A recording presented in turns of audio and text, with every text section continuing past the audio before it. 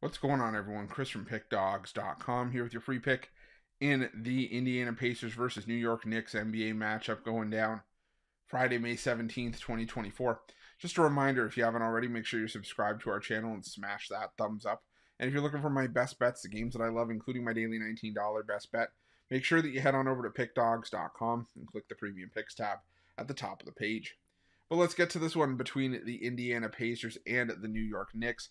And now the Indiana Pacers have their backs up against the wall after New York took a 3-2 series lead thanks to a 121-91 win at MSG in Game 5, responding to Indiana's 121-89 win in Game 4.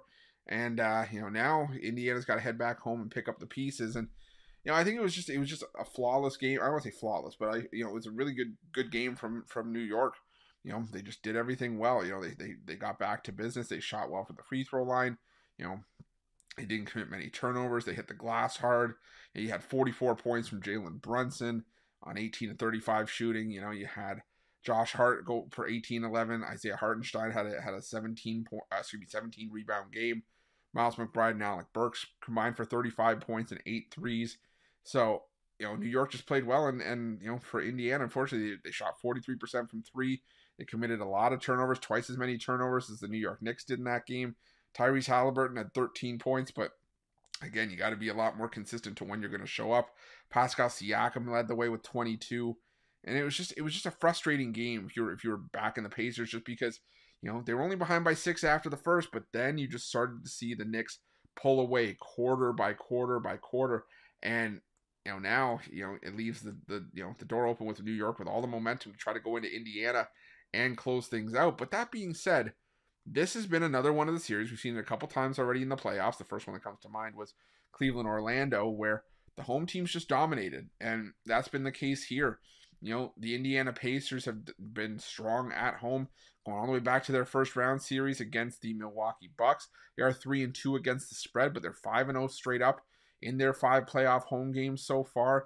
The New York Knicks have been good, but their best road performances were on the road in the Philadelphia series, and that was with a hampered Joel Embiid.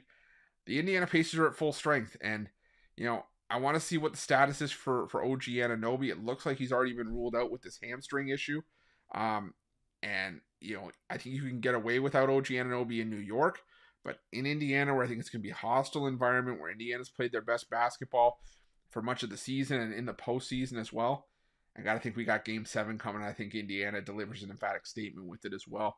I'm going to take the Indiana Pacers in this one. I'm going to lay the 5.5 points, and that's going to be my free pick. But just a reminder, if you haven't already, make sure you're subscribed to our channel and smash that thumbs up. And if you're looking for my best bets, you can find those at Pick Dawgz Premium. While you're Pick Dawgz, check out our betting tools. They're 100% free. They're the best betting tools in the business. And tools that you want to make sure that you have in your back pocket when you're making your best bets for the day's action. And while you're at our YouTube channel, make sure you have notifications turned on so you can be the first to be in the know when the newest content drops here at Pick Dawgz. Thanks for watching. See you guys soon.